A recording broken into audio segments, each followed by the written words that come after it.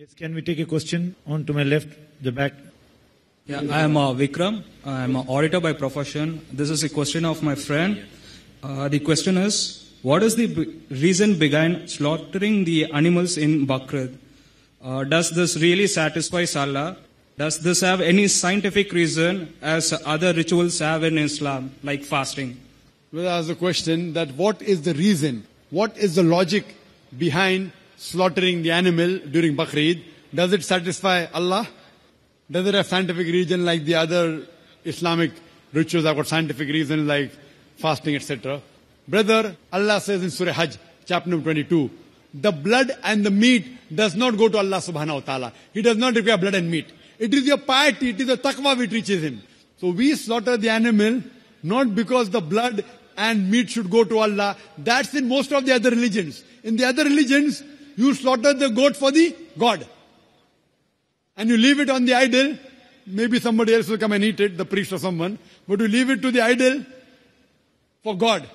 Quran says in Surah An'am chapter 6 verse number 14, Allah subhanahu wa ta'ala, He feedeth everyone but does not require to be fed. So when we slaughter the animal, we don't do it so that the meat and the blood go to Allah.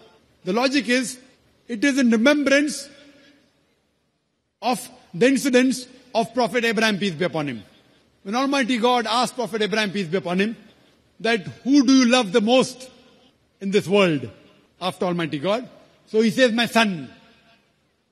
So Almighty God asked him, that will you sacrifice the most beloved thing which you like for me? And Prophet Abraham, peace be upon him, he listens to this commandment. And his son tells his father, Ishmael, peace be upon him, that, Father, blindfold your eye, so that though you love me, you should not see me. Maybe your hand would not execute what your God wants. So in this way the incident continues.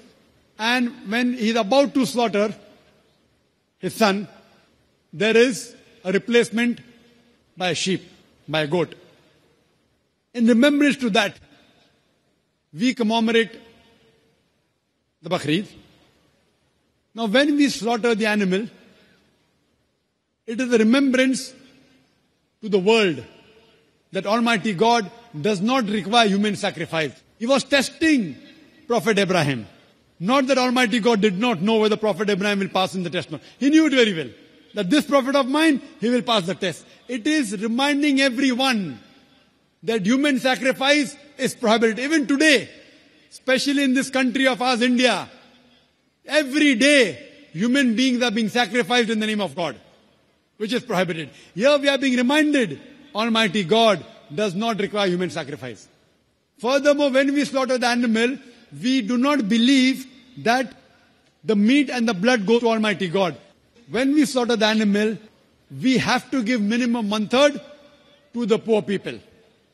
Other 1/3, we give to relatives and friends. Maximum you can keep is 1/3. So here again, we are sharing. If you want, you can give everything to the poor people also. But minimum 1/3 you have to give. 1/3 to relatives and friends. 1/3 you can eat. It is helping the poor people. Feeding the poor people. So here we are being reminded that human sacrifice is prohibited. And we are being reminded that Almighty God does not require blood or the flesh of any animal. At the same time, we are helping our poor people to feed them and increase the brotherhood. Hope that answers the question.